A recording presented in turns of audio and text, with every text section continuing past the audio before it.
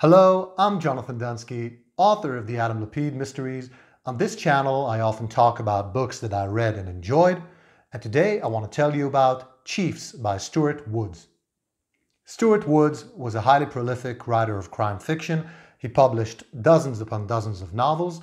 Chiefs was his first published novel. It came out in 1981, and it's a remarkable work of historical fiction and of crime fiction as well. Chiefs takes place in a fictional town in Georgia called Delano, and the plot spans roughly 45 years of events and occurrences, and it follows the professional life of three chiefs of police in that town. The book is divided into three parts, each of which has enough story in it for a regular book, and each part focuses on the work of one of three chiefs of police in Delano, the first in the 1920s, the second in the 1940s, and the third and last in the 1960s. So you not only get a crime story that proceeds throughout these roughly 45 years, you also get a historical journey through life in that town in Delano in the south of the United States. The story begins in 1919 when a failed farmer by the name of Will Henry Lee applies to be the chief of police in the small town of Delano. He doesn't have any police experience, but you don't really need a lot of experience in a town the size of Delano at the time, and he is a hard-working man, an honest man, and he gets the job when he is recommended by a man called Hugh Holmes. Hugh Holmes is a local banker and one of the founders of the town of Delano, and he recommends Will Henry Lee for the job, so he becomes chief. Hugh Holmes, by the way, is a character that appears throughout the book, and he's an interesting character, a very sort of like a founding father of the town, and someone to whom Delano is of the utmost importance. The town itself is sort of like a life project to Hugh Holmes. So Will Henry Lee takes the job and begins working as chief of police, and he does a fairly good job, even though he doesn't have any experience. And a while after he begins his job as chief of police, the body of a young man is discovered in Delano. The man has been beaten to death, and he has also been sexually molested. So Will Henry Lee begins his investigation, but he is unable to discover who murdered the man. A while later, the body of a second young man, is discovered in the vicinity of the town, and there are some similarities between the bodies and what was done to them. So Will Henry Lee begins to suspect that there is a serial killer operating in Delano or in its immediate surroundings, and he tries to discover who it is. Now, so this is the beginning of the mystery that will follow, that will continue throughout the book. But we, as the reader, we know from fairly early on who this serial killer is. Chiefs is not a story in which we try to learn who the murderer is. It's a story in which we just want to know how this killer will end up getting caught and punished for his crimes. So Will Henry Lee tries to solve the case and is unable. At some point in the book, the plot jumps forward about 20 years to the end, right after the end of the Second World War, when veterans begin returning to the United States from overseas. And one of these veterans is a man by the name of Sonny Butts. And upon his return to Delano, he becomes a police officer, and soon after he assumes the role of chief of police. So he is the second chief.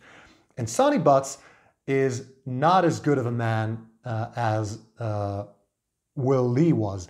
He is he is very racist toward black people, and he is also prone to violence.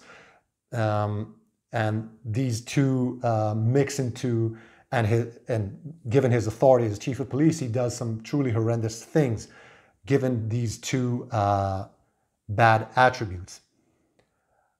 Will Henry Lee, when he was chief, he kept a file on missing young men and on the two bodies that were found.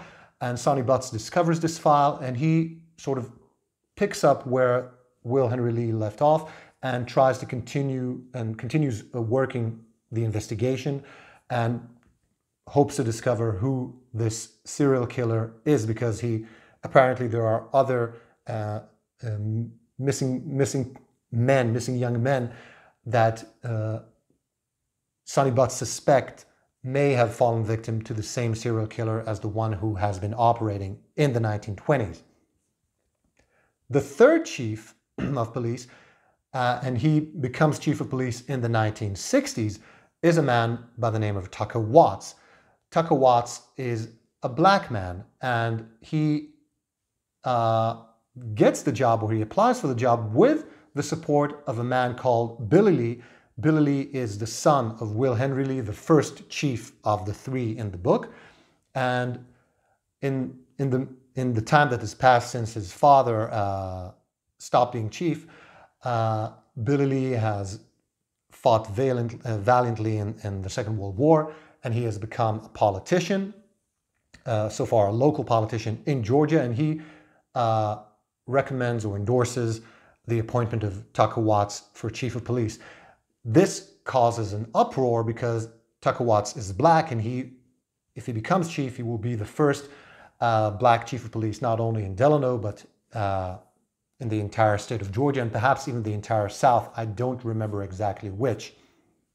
And Hugh Holmes also supports Tucker Watts getting the job as chief of police because he has experience as, I believe he was in military police, so he is quite qualified for the job.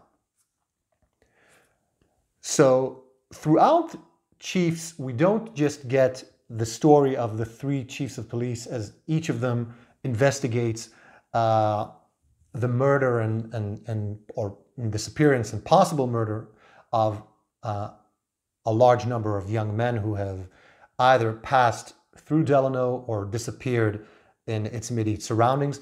We also get the story of a town and of a society that develops from the 1920s all the way to the mid-1960s, with all the social changes that America experienced at the time. In particular, the relations between white Americans and black Americans, the racism that existed against black people, and the way that societal norms and opinions and attitudes changed with time and history. There are some harrowing moments in Chiefs relating to this racism and the cruelty that black people suffered because of it.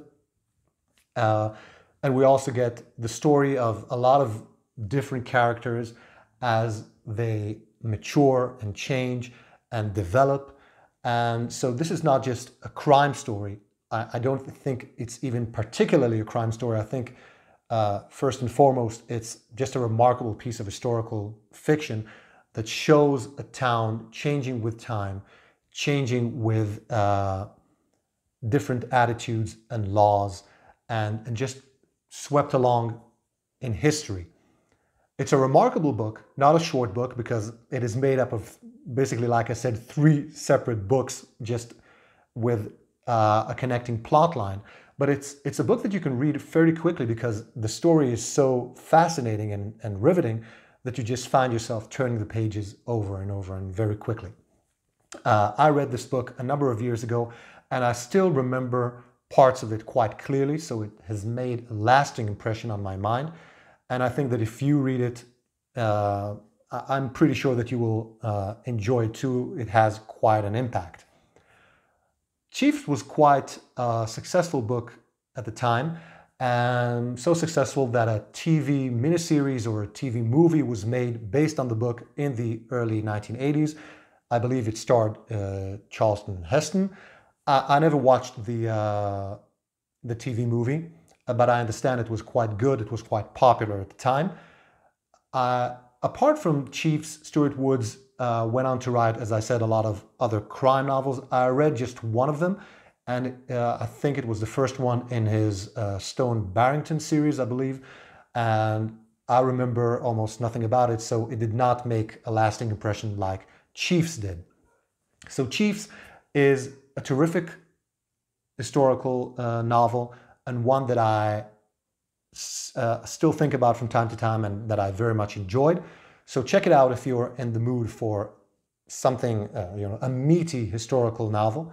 You can find links in the description below to where you can find a copy of the book. And let me know in the comments if you read Chiefs, if you watched the TV movie based on it, or if you read any other Stuart Woods novels that you can recommend. Thank you for watching, and I'll see you in the next video.